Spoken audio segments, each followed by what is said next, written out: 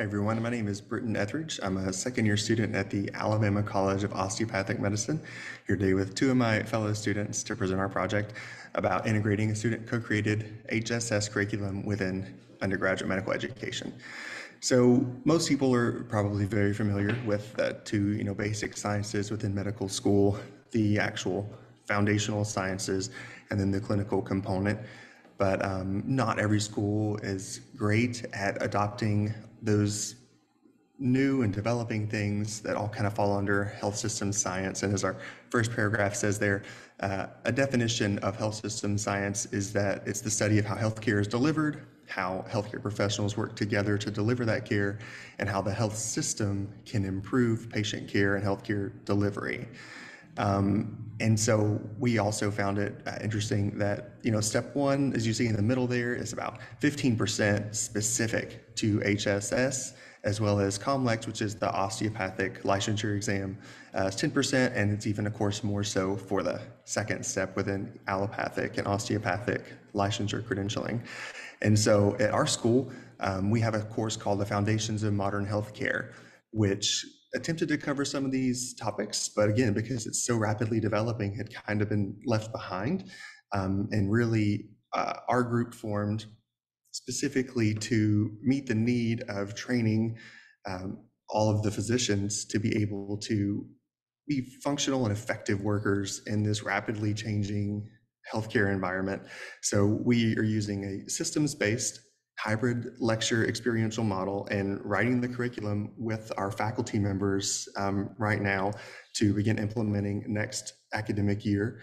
And so we broke up, based on the AMA health system science modules, 11 domains that cover all of health system science, and are mapping one by one to the National Board of Osteopathic Medical Examiners, as well as the AACOM you see there in our second paragraph, basically the accrediting bodies for the licensure exams and for testing, to map individual lectures and team-based learning and experiential learning to help bridge the gaps. But to actually get to the nitty-gritty of that, I'll pass over to Michael Steadman.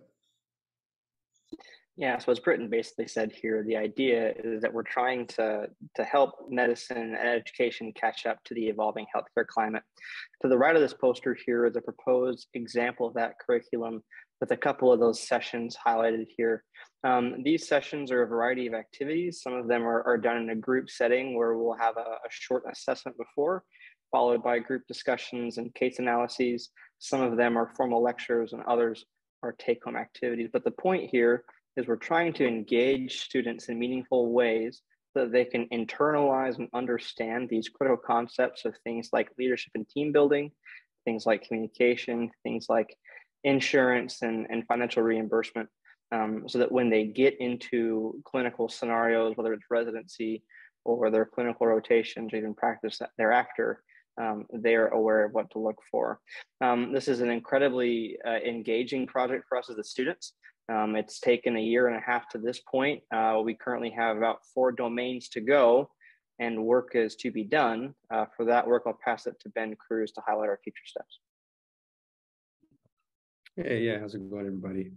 Basically, like they hit on, the work that we have left is rounding out the domains, mapping the blueprint to what we already have and where we can fill those gaps to ensure that we're encompassing a total picture of HSS, as well as, how do we actually implement these lectures?